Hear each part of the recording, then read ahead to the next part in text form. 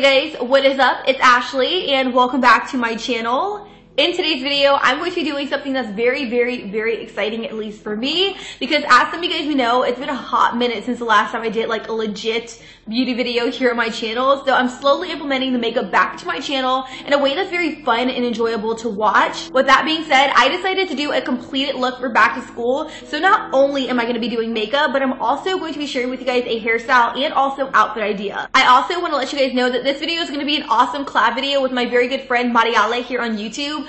I love her to death. I met her when I was shooting for Maybelline in Walmart a few weeks ago in Riverside, California. So we decided that we're going to put together a video. She's also doing a completed back to school look. So she's going to be sharing with you guys hair, makeup, and also an outfit idea. So be sure to head over to her channel and let her know that I sent you. And if you guys are new, be sure to subscribe to this channel because we are so close to our goal of 500,000 subscribers. We recently just hit 420,000. Like, can we talk about it? I mean, that's insane. So subscribe if you guys aren't already. And without further ado, let's go ahead and get into the video. 17. All right, guys. So we're going to start this video off with the makeup, which is honestly my favorite part. So you're going to make sure you start off with a clean, fresh face. Then I'm jumping straight into primer. I'm using the Benefit Professional in the very center of my face to blur away any of my pores. And then I'm using the Make Up Forever Hydrating Primer on the perimeter of my face because my skin is a little bit dry. But let's be completely real, you don't have to use two primers. I just decided to use two because I'm being a little bit extra. Then going in with my IT Cosmetics CC Foundation Cream. I absolutely love this stuff because 1, it's lightweight, 2, full coverage, and 3, it has SPF 50. This is going to be perfect for school because like I said, it is very lightweight, so it's barely going to feel like you have anything on your face. As you can see, I did small dots on my face and I only used 1 pump of this. I absolutely love it. And at the end of the day, foundation is only meant to even out your skin tone. If you do have any dark circles or imperfections, that's where concealer comes in. So I'm using the Naked Skin Concealer and I'm applying this directly underneath my eyes and over any blemishes that I may have. And then I'm blending everything out with a damp beauty blender.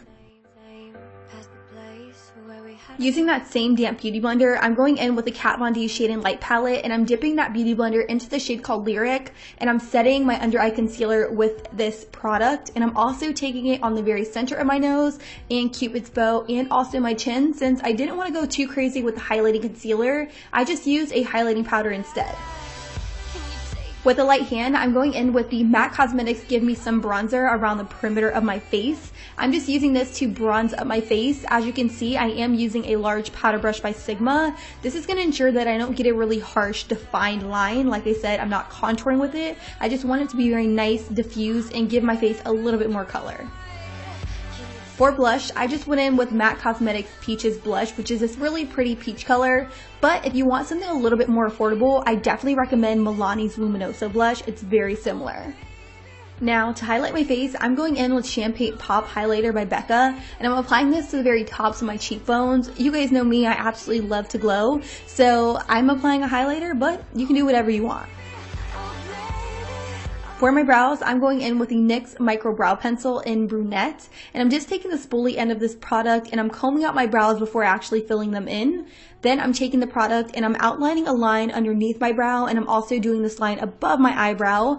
Then I'm going to slightly fill them in. This is pretty much just a speedy version of what I do to my brows. If you guys want to see an in-depth tutorial on how I do my eyebrows, I'm going to actually link that down below because like I said, this is a speedy version. So check it out down below in the description. Since this is more of a back to school makeup look, I'm skipping out on eyeshadow. That's not to say that people don't wear eyeshadow to school. This is just what I would personally wear. If I was in school, I personally wouldn't wear eyeshadow. So I'm just going in with Maybelline's Lash Sensational Mascara, which is honestly my favorite mascara at the moment. It's amazing. I love it. I just did about 2 coats on my top lashes and a slight coat on my bottom lashes. For lip gloss, I went in with the Anastasia Dollhouse Lip Gloss, which I couldn't find an image of. I feel like the images online were just like not true to color, but I find that a gloss is a lot better than applying a lipstick just because it's very sheer and you can wipe it off if you aren't feeling it throughout the day. For a brow bone highlight, I just went in with the MAC Cosmetics eyeshadow in Nylon, and I also applied this towards the very inner corner of my eyes to give them a little bit more of a pop.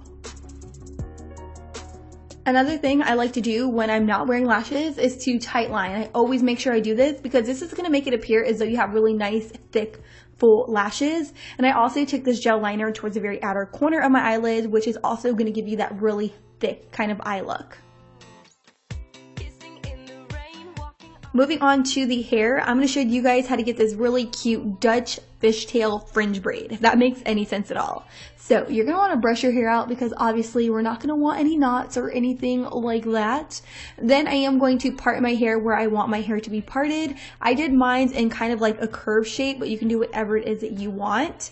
Then I sectioned off my fringe. However big you want this to be is how big you make it. This is how big I needed mine to be just because my fringe isn't that long. And then I just took the remaining of my hair and I tied it back so that way it didn't get in the way when we were doing this Dutch fishtail braid thing.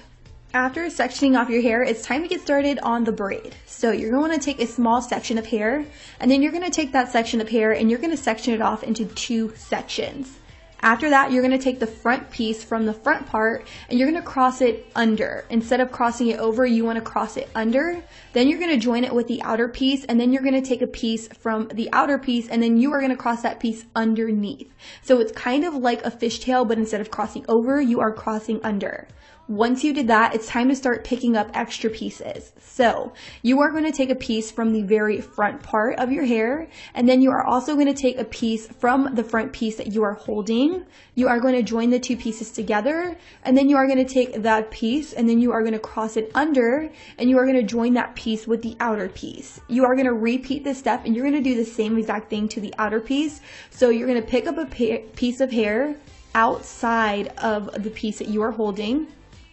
And then you're going to take that piece and you're going to join it with some hair that you are holding, and then you're going to cross it under and join it with the front part. Now this is so confusing to explain, but it's honestly very, very simple. Since I do have darker colored hair, it is harder to see what kind of pieces I'm crossing over and under. So if you guys want to see an in-depth tutorial on this particular hairstyle, I'm going to leave a link linked down below so that way you guys can check it out. This person does have lighter hair, so it is a lot easier to see what she's doing as opposed to my hair. It is very, very dark, so it's kind of hard to see what pieces I'm crossing over and under, but once you get the hang of it, you got it, trust me. When you get about to your eyebrow, you want to start doing just a regular fishtail, but like I said, instead of crossing over, you are going to cross under. If you guys want an in-depth tutorial on a fishtail, I'm also going to leave that linked down below.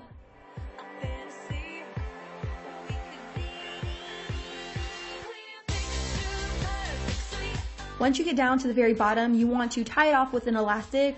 As you guys can see, I didn't have an elastic, so I just used what I had. I just used a hair tie, but I highly recommend using an elastic because it's not as big, it's not as bulky. Once you have tied it off, you're going to want to start stretching your Dutch fishtail and pulling it apart so that way it's big, it's messy, and it looks very effortless. You don't want this to look like you tried very hard at all, so you just want to pull it apart. Don't pull it apart too much, but just pull it apart so that way it does look very messy and effortless, like I said.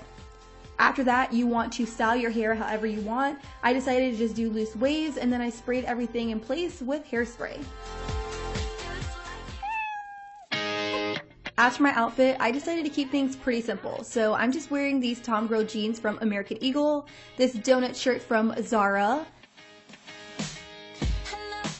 My backpack is from Forever 21, and my sandals are from Urban Outfitters.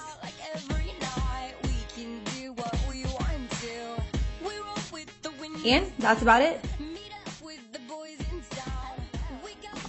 Alright guys, so that's pretty much it for today's video. Hopefully you guys did enjoy it, and if you did, be sure to give this video a big thumbs up, and like I said, don't forget to check out Mariale's video. I'm going to have it linked down below. And if you guys really like completed looks where I share with you guys makeup, hair, and also outfits, let me know because I'll be happy to do them. In fact, I really like doing it this way so that way I'm able to still get out of the house and still film makeup and hair and do things beauty related here on this channel. So let me know, and I do have some future makeup tutorials coming up very, very, very soon for those of you guys who are